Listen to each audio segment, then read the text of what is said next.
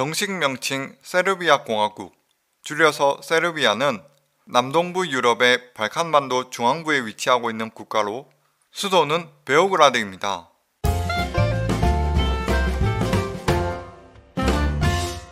세르비아의 국기는 세르비아와 몬테네그로가 국가연합을 이루던 시절인 2004년 8월에 세르비아 공화국의 국기로 제정되었으며 2006년 11월 세르비아의 헌법에 의해 채택되었습니다.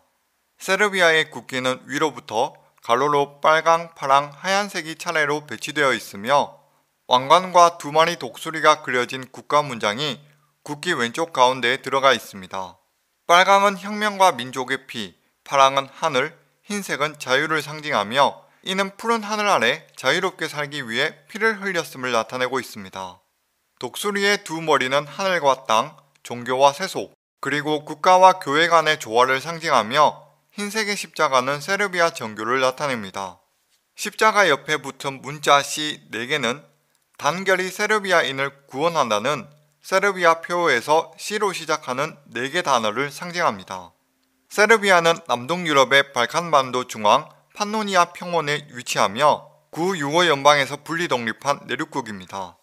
동쪽으로는 루마니아, 불가리아, 서쪽으로는 보스니아 헤르체고비나, 몬테네그로 등과 접해 있습니다. 세르비아의 국토 면적은 약 7만 7천 제곱킬로미터로 이는 대한민국의 약 80% 정도의 크기입니다. 2021년 기준 약 870만 명의 인구가 살고 있으며 이는 인구수 세계 100위권 정도로 서울 인구수 970만 명보다 적은 수치입니다. 세르비아의 1년 총 GDP는 2021년 기준 약 600억 달러로 세계 81위이며 1인당 GDP는 약 8,700달러로 세계 77위 수준입니다. 세르비아의 공용어는 세르비아어이며 민족 구성은 세르비아인이 83%로 대부분을 차지하며 그 외 헝가리인 보슈너크인 등이 있습니다. 세르비아의 종교는 85% 인구가 정교회를 믿고 있으며 그 외 소수가 가톨릭, 이슬람 등을 믿고 있습니다.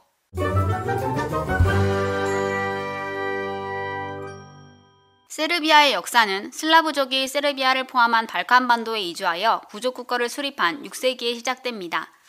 세르비아 지역은 원래 일루리아 민족의 땅이었으나 6, 7세기에 슬라브족의 남슬라브계에 속하는 세르비아인이 이주하여 발칸반도의 주요 세력이 되었습니다. 이들은 9세기에 그리스도교를 받아들였고 9, 10세기 동안에는 불가리아의 속국으로 지냈으며 11, 12세기에는 비잔틴 제국의 보호 아래 있었으나 12세기에 단독으로 세르비아 왕국을 세우게 됩니다. 14세기 중반 세르비아 제국은 스테판 듀산 대왕의 통치로 최전성기를 맞이합니다. 듀산 대왕은 스스로 세르비아 제국을 선포 및 차르를 칭하며 동로마 제국과 맞먹는 황제국임을 선언했습니다. 세르비아 민족주의자들이 가장 그리워하는 대시대가 듀산 대왕의 세르비아 제국 시절이었지만 이 영광은 그리 오래가지 못했습니다. 1355년 스테판 듀산이 급사하면서 상황은 돌변하기 시작했고 오스만 투르크의 발응에 맞서 1389년 세르비아와 불가리아가 연합군을 형성하여 대항하였으나 코소보 싸움에서 대패하며 세르비아는 1459년부터 350년 동안 오스만 투르크의 지배를 받게 됩니다. 19세기에 접어들면서 세르비아에서는 민족 해방운동이 일어났고 1817년 밀로스 오브레노비치 공이 자치국을 세운 이후 1876년 세르비아는 보스니아 헤르체고비나의 대투르크 반란을 계기로 투르크와 싸웠습니다. 이어 1877년부터 78년에 일어난 러시아 투르크 전쟁에서 러시아가 승리하자 세르비아는 불가리아 등과 함께 베를린 회의에서 국제적으로 독립을 승인받았습니다.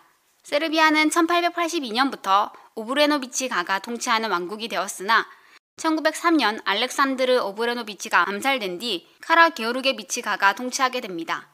세르비아는 제2차 발칸전쟁에서 승리를 거두며 국력을 자랑했지만 이후 오스트리아 헝가리 제국의 제국주의 팽창 위협을 받게 됩니다.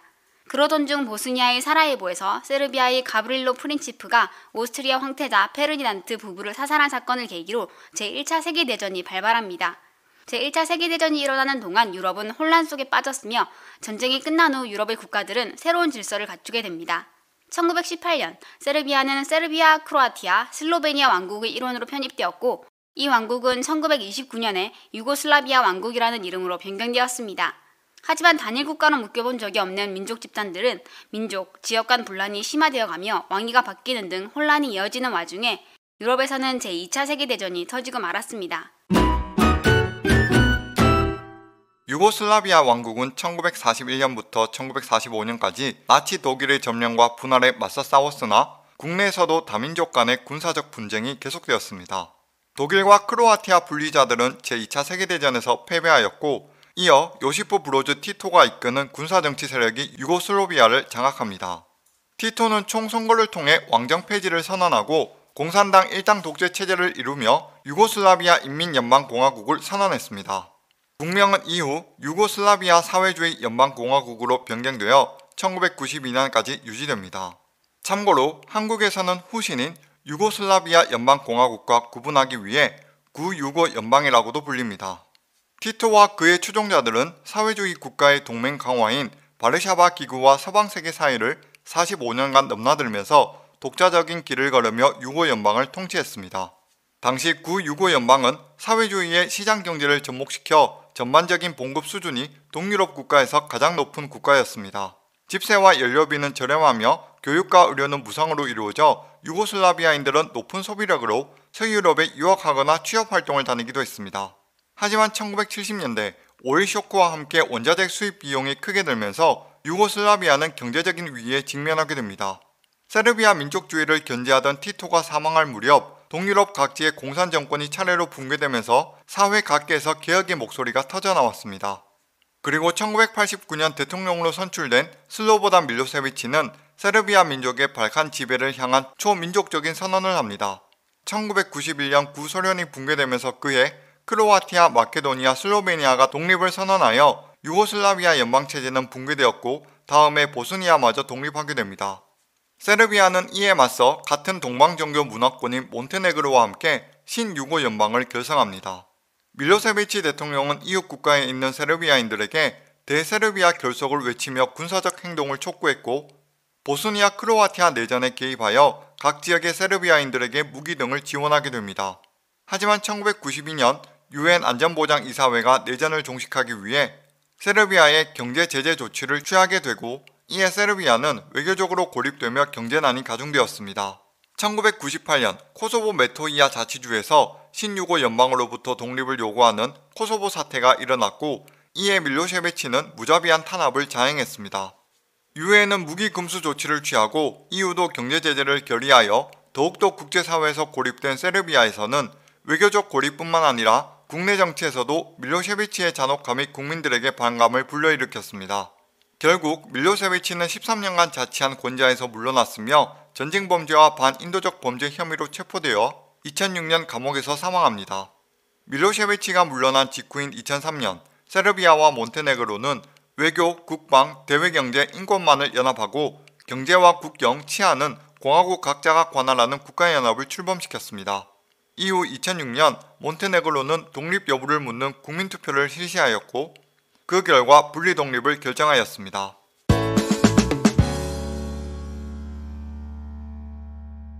세르비아는 1835년 유럽 최초의 근대 헌법 중 하나인 스레텐의 헌법을 제정하는데 이는 당시 유럽에서 가장 혁신적이고 진보적인 헌법으로 평가받았습니다. 이후 시대에 따른 변화에 맞춰 다양한 헌법을 채택했으며 밀로세비치 축출 이후 독립공화국 실정에 맞춰 헌법을 개정하였습니다. 세르비아는 명시적으로 의회는 단원제, 행정부는 의원 내각제를 구성하고 있지만 대통령은 의회의 투표가 아닌 국민 직선제로 선출되며 연임은 최대 2번까지 할 수 있습니다. 대통령은 정군을 통솔하는 총사령관의 역할과 의회의 동의를 받아 총리를 지명하는 절차상의 의무가 있습니다. 또한 세르비아 의회의 안건에 대해 1회에 한해 거부권을 가지고 있습니다. 하지만 대통령이 거부권을 행사해도 의회의 재의결에 그리 효과를 발휘하지 못하여 대통령의 거부권은 사실상 무용지물로서 대통령은 상징적인 역할에 머물고 있습니다. 2021년 현재 세르비아의 대통령은 2017년에 당선된 알렉산드르 부치치 대통령입니다. 세르비아는 191개 유엔 회원국, 교황청, 몰타 기사단 및 EU와 외교관계를 수립했는데 그 중에서도 특히 러시아와 가까운 관계로 잘 알려져 있습니다. 전 세계의 언론들은 한결같이 세르비아와 러시아의 관계가 수세기에 걸친 종교적, 인종적 및 정치적 동맹관계라고 말합니다. 세르비아 군대는 국방부에 예속되어 있으며 육군과 공군으로 구성되어 있습니다. 또한 내륙국가임에도 불구하고 다뉴브강, 사바강 및 티서강을 순찰하는 강상 함대를 운영하고 있습니다. 전통적으로 징집병에 크게 의존했던 세르비아 군대는 병력 감축과 재편성 및 전문화 과정을 거치면서 2011년에 징병 제도가 폐지되었습니다. 군대는 2만 8천 명의 현역 군인들이 복무하고 있으며 2만여 명의 전투 예비군, 그리고 약 17만여 명의 비전투 예비군이 보충하고 있습니다. 이들은 국내 안보뿐만 아니라 몇몇 다국적 평화유지 임무에 참여하고 있으며 여기에는 레바논, 키프로스, 코티드 부아르 및 라이베리아 파병이 포함되어 있습니다. 아울러 세르비아는 군사장비의 주요 제조국이자 수출국으로 전 세계적으로도 민간인의 무기 소유가 가장 많은 국가 중 하나입니다. 외교 부문에서 세르비아에서는 북대서양 조약기구인 나토의 개별 동반자 관계 실행 계획 프로그램을 참여하고 싶어 했으나 1999년에 나토가 감행한 유고슬라비아에 대한 폭격을 기억하는 국민들의 반대가 심하기 때문에 나토 가입에 어려움을 겪고 있습니다.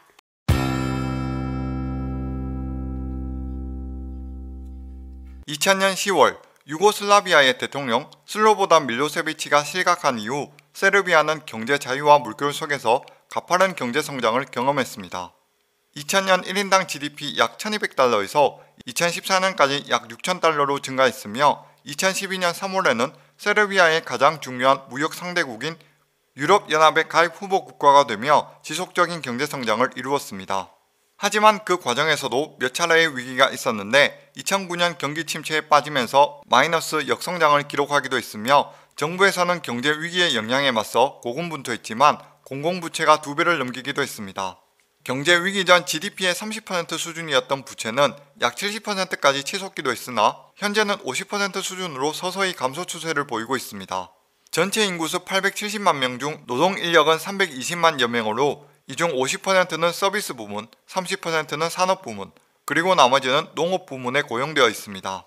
2000년 이후 세르비아는 외국인 직접 투자 FDI로 400억 달러를 끌어들였습니다. 투자에 참여한 우량 기업으로는 페라리로 명성을 알린 피아트 크라이슬러 오토모빌스, 독일의 엔지니어링 기업 지멘스, 독일 대기업 보쉬, 미국 최대의 담배 회사 필립 모리스 등이 포함되어 있습니다. 세르비아는 수출보다 수입이 많은 무역 불균형을 보이고 있습니다. 그러나 시간이 지날수록 꾸준한 성적을 기록하며 수출액이 증가하고 있는 추세입니다. 이어 유럽 자유무역연합 EFTA와 자유무역협정을, EU와는 특혜 무역제도인 CEFTA 중앙유럽 자유무역협정을, 미국과는 일반관세 특혜 등을 체결하였습니다. 세르비아 경제에서 가장 규모가 크고 중요한 부문은 에너지 산업입니다. 석탄이 풍부하고 석유와 가스의 매장량이 상당한데 55억 톤에 달하여 알려진 갈탄의 매장량은 세계 5위 수준입니다. 이는 유럽에서는 독일 다음으로 높은 순위를 나타내고 있습니다. 관광산업에서는 특별히 유명한 명소는 없지만 다양한 관광상품을 갖추고 있습니다.